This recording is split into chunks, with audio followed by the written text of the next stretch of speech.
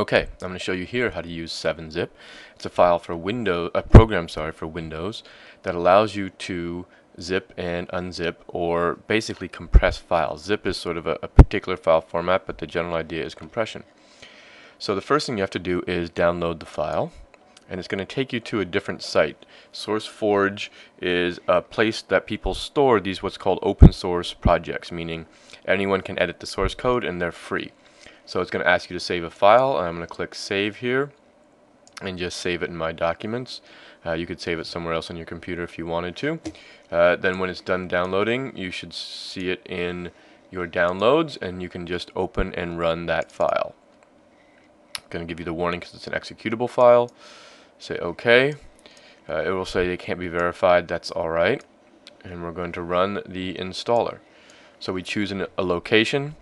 This default location on your C drive is normal. That's fine. And it's completed. And I'm going to say finish.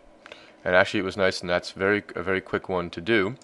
To show how to use this, I'm going to go to my documents here, and we're going to just view this documents, and let's go up to a folder here. So let's say I had a folder that I wanted to put in. So let's say we had this podcasts folder, and I want to zip this. Alright, so if I right click on it now, underneath the right click, so notice I click the right click on my button, you'll see something that says 7-zip.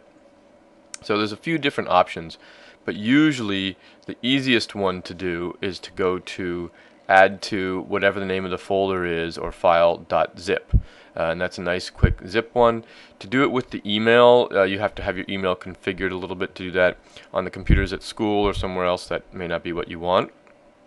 So I'm going to say add to zip there. There we go, it's creating it, adding all the different files that are in it, and it's done. So now if I go and I look, it'll actually be right now at the bottom of my page here. Let me scroll down. There it is. So notice it's the same thing except it says .zip. So this took all the files in that folder, including the folder, and put them in one zip file. Now this actually is a little bit big. It's 30 megabytes. I have podcasts in there, so I couldn't send that through email. So one of the things, if you're doing this to save your projects over email, just make sure it doesn't go over 10,000 K, or which is 10 megabytes. Otherwise, you won't really be able to email it to yourself. Your email program will probably choke on it.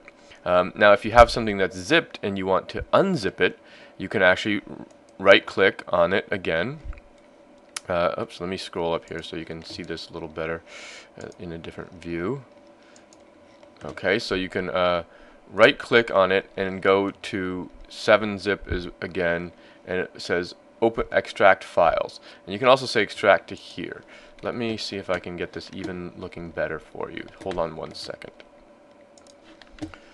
Okay, so I'm just going to use this folder here. I made it a little easier. So we right-click, go to 7-zip, and the easiest one is to just say extract here.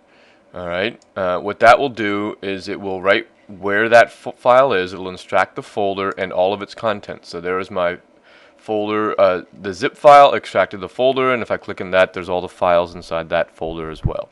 So if I give you something that's zipped and you want to unzip it, that's the easiest way. Right click, go to 7-zip, extract here. And when you want to compress it, right click, 7-zip, add to whatever it is, .zip. And that's it for 7-zip.